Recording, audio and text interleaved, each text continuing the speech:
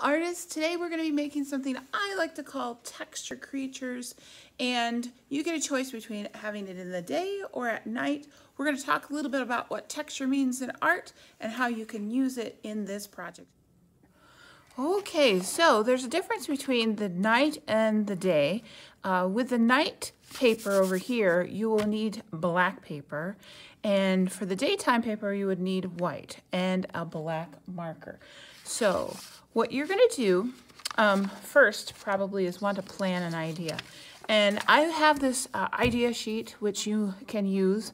It gives you the directions on how to draw kind of a simple creature. And I stress the word simple or not complicated because we are going to be doing something called glue drawing. And with glue drawing, you can't have too many small shapes because it will just turn into a glob. So you're going to start off with eyes. You can have them different sizes. I recommend using 1, 2, or 3 eyes. From the eye, you want to draw curved lines, and then from there you can make your mouth. With the mouth, you can add teeth. You can have square teeth or pointed teeth. Don't add too many, and make sure they're really nice and big because when you do it with glue, you'll need bigger shapes. You can have it below or above. You can add extra things like eyebrows, eyelashes, horns, antenna. It's really up to you, but remember, keep it simple, keep your shapes big. So if you're drawing it, you can practice it on the back of this paper first, just to kind of sketch out a few ideas. And once you kind of get one that you like, you can draw it on the bigger paper, okay? If you're drawing it on white paper, make sure you write your name first and your code. Flip it over because you want your name on the back. And then start with the eye, okay?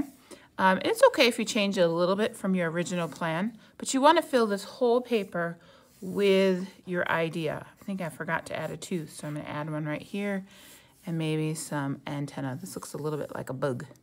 Now, if you're doing it on the white paper, you also have to add black marker.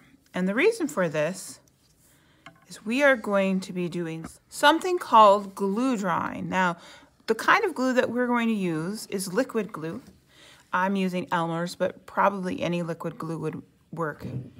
And when liquid glue dries, it dries clear. So what I'm going to do is I'm going to use this black marker to put a line on my white paper. The thing is, if I just drew right away with the glue, the line would turn up clear, and I actually want my lines to be black. So I'm going to put a black line with my Crayola marker. Any water-based marker would work well. Notice I'm using kind of the thick edge or the thick side of my marker, the flat part, to get a nice wide line instead of doing a real thin line like that. All right, don't worry if the marker smears a little bit. When we get to the coloring part, you're not going to notice that at all. Okay, so then once you've got the marker work done and your name and code is on the back, you're going to take a glue bottle and open it. Now check for any dry glue that might be in the way. And remember, you have to twist it to open it. The little white dot at the top is actually part of the glue bottle. So grab a hold of the orange part and turn it until that goes down on the inside. All right, to do the glue drawing, you gotta have enough glue, let it drip down to the tip, and start at the top of your paper. And what you're gonna do is carefully go over your black lines. I will fast forward through this part.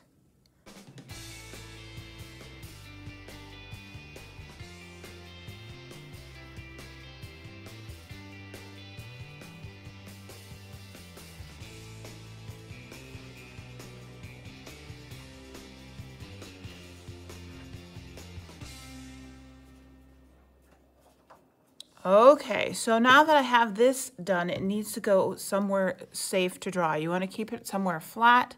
If you have a drying rack, that would be great as long as it doesn't have too much of a tilt.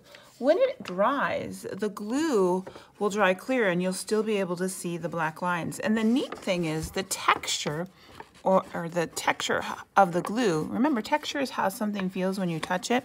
You actually can feel the texture of the dry glue on here, which is kind of really neat. So if you don't have marker underneath, the glue won't quite show up the same. You can see I cut a little off my line there. It shows kind of blue. All right, now if you're wanting to do a nighttime creature, you will need a piece of black paper. And I start off the same way, write my name. I'm going to turn it over. Make sure you have your coat on there too. And remember, draw nice big shapes. It might be kind of tricky to see this on the black paper, but just remember the rule. Nice big shapes. I'm gonna put eyebrows on this one and maybe some nice tall horns, a nice mouth. Maybe my tooth will be on top this time. Okay, now with this, with the black, you're simply going to start at the top again, and you're going to just go on. No need to do the black marker part because your paper is already black. And so when the glue dries, you will be able to see the black line once it's all dry. All right, I'm gonna fast forward through this part too.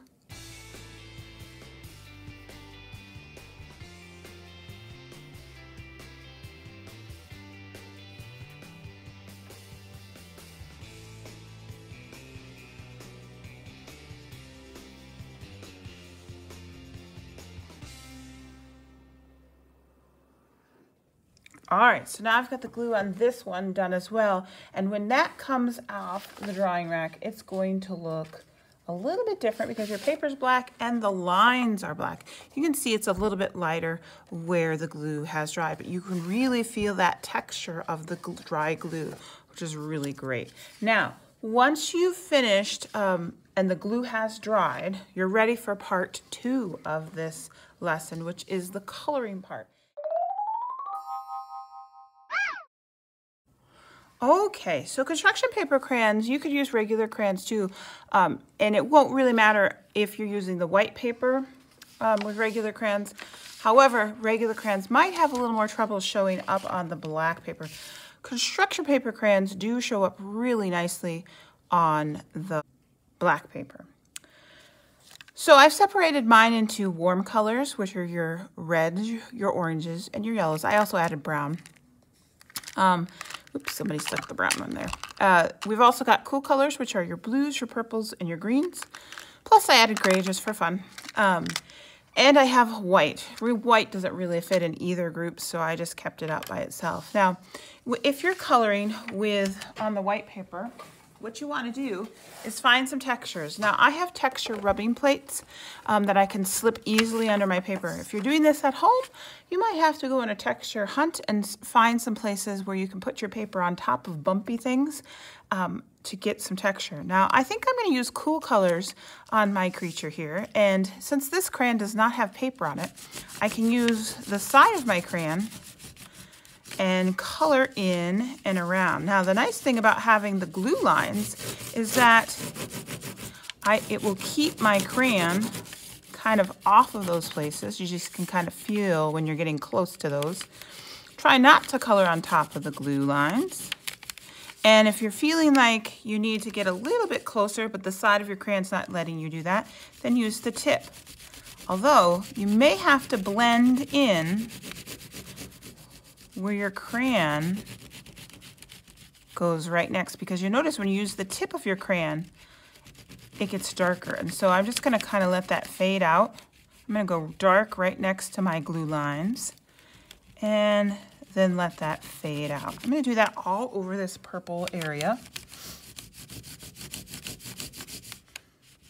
Dark next to the line, then fade out.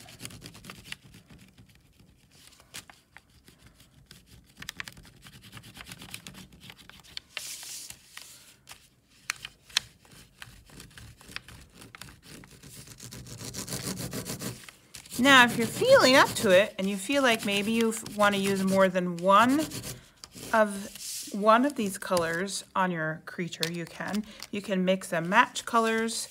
Maybe I'll do a little blue mixed in. Of course, I'm going to stick with blue because it's another cool color, just like purple.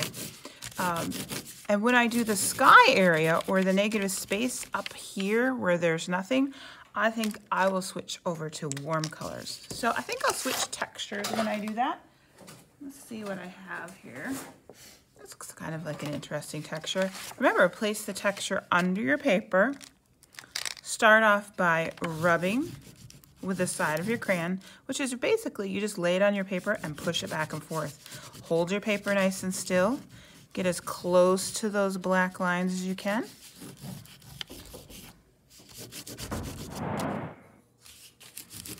I decided to mix a little bit of yellow with that dark pink.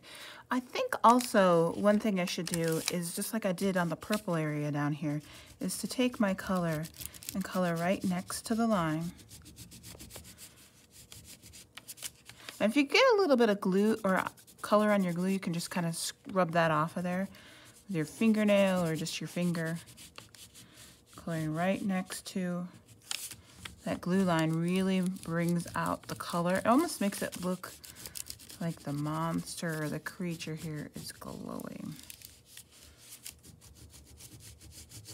And then I usually go back and just kind of let that fade into the other colors. And you can do that if you're using more than one color. You can do that with both colors or just one. You have to decide what looks good to you.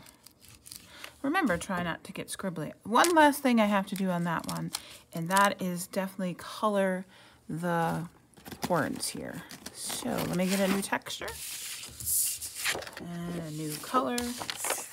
How about some gray? Now this is a pretty small area, and if I try to put my crayon in sideways, I think I'm gonna go out of my lines.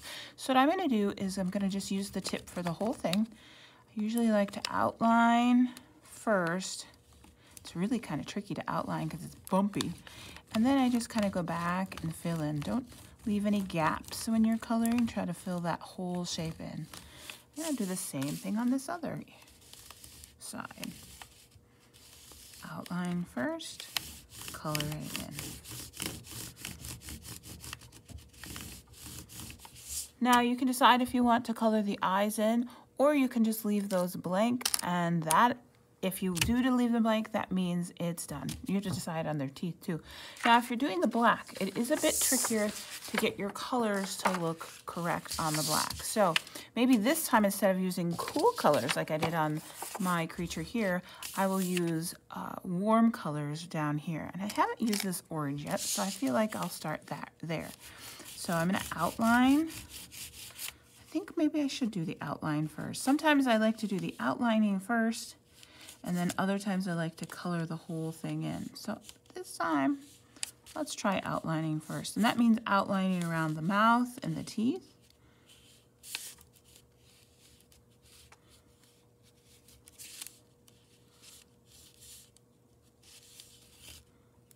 And if you get a little on the glue, just kind of wipe that off or rub that off.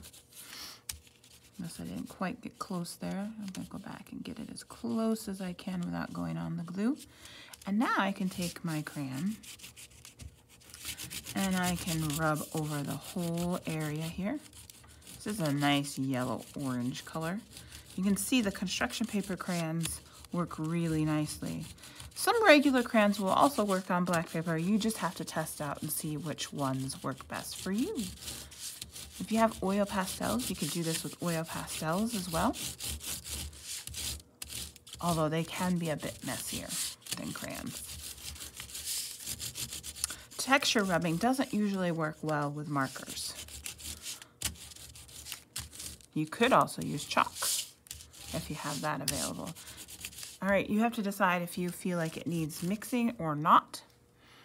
I'm gonna leave it this way for just now, and I'll think about the mixing later. Sometimes if you turn over these texture rubbing plates to a different side, you can get a whole different look. So maybe I will use some of this. Oh, let's try this green color. Haven't used this yet. So I'll try just coloring first and see how that works. So right now I'm using what we call implied texture, because even though this is actual texture on the paper, under the paper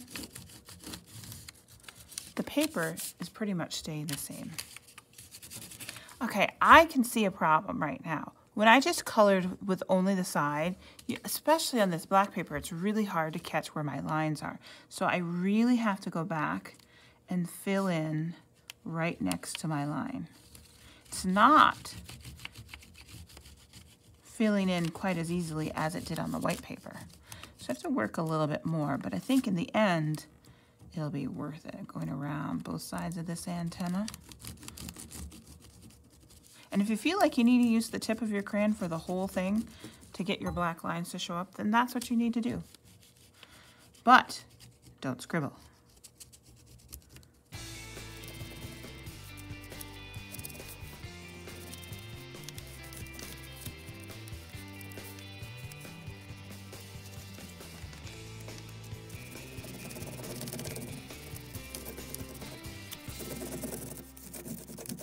Okay, I think what I really need to do now are the eyes and the teeth, and I think I want to use white.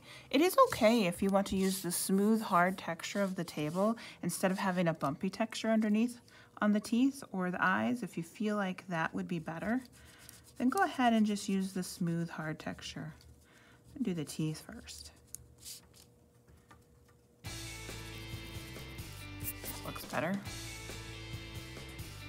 And I'm going to do my eyes next. Of course, if you feel like having yellow eyes or green eyes there, you could. If you don't want to have white, choose a different color.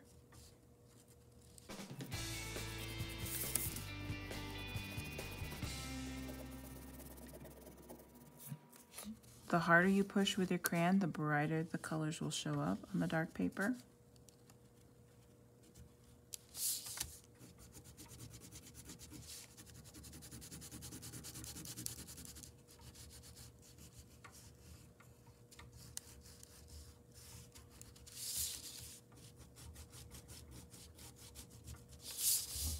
Oh yeah, that's starting to look really nice. All right, I think I do want to do a little bit of mixing on this, but I haven't used this lighter pink yet, so that's what I think I'll do. And I think I'll add maybe just a different texture underneath there, just to kind of give it a little pizzazz. Mixed textures as well.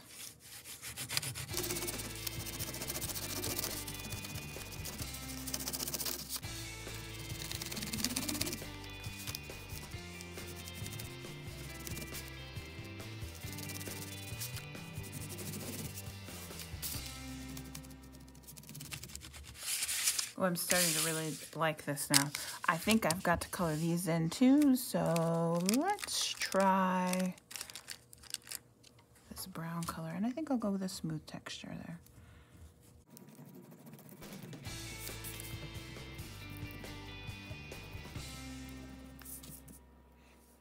Okay, so now you can see both ways, the day creature and the night creature. We've used real texture because the glue has dried and left a real texture on our paper. Plus, by using some real textures underneath our paper, we were able to create implied texture, which just means it looks like it has texture, but you don't necessarily really feel a lot of texture on your paper. This was a lot of fun. I hope you've had fun with it and enjoyed making your silly texture creatures with me today. And until next time, I hope you have an art-tastic day. Bye.